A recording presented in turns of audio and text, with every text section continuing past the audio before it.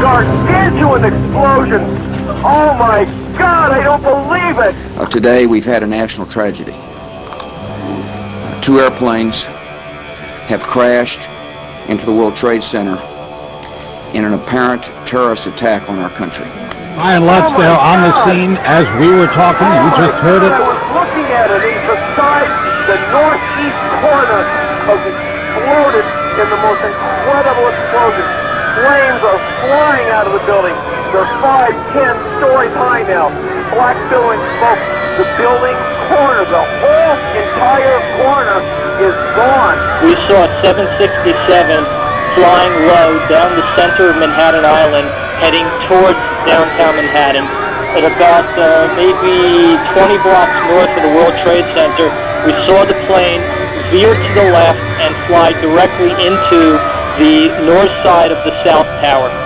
Center, we heard a big bang, and then we saw smoke coming out, and everybody started running out, and we saw the plane on the other side of the building, and there was smoke everywhere, and people are jumping out the windows.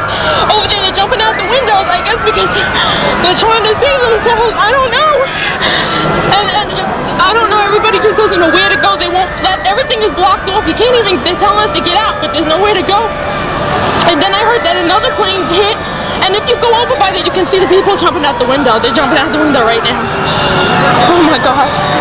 Smoke is continuing to build. It's getting black and blacker. Oh my God.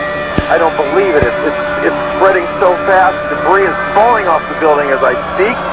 Black smoke is pouring out of the building. The building is completely falling off the side. Pieces of the building are falling off the side of the building.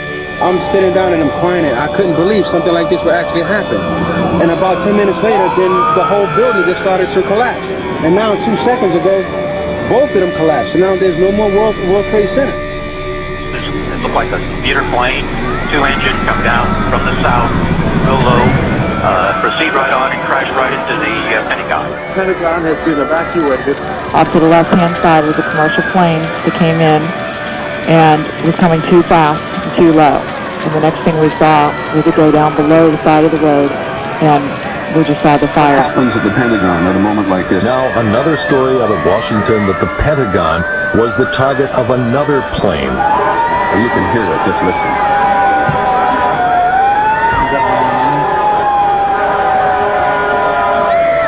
I watched it come in very low over the trees, and it just dipped down, came down right over 395, right into the Pentagon.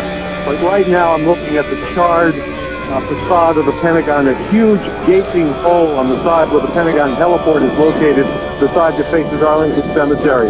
In front of me is a long line of rescue personnel with backboards. They're just waiting for victims to be brought out so they can rush them to nearby medical facilities.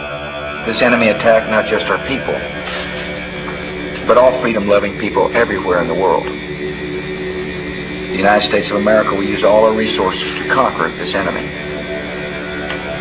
We will rally the world.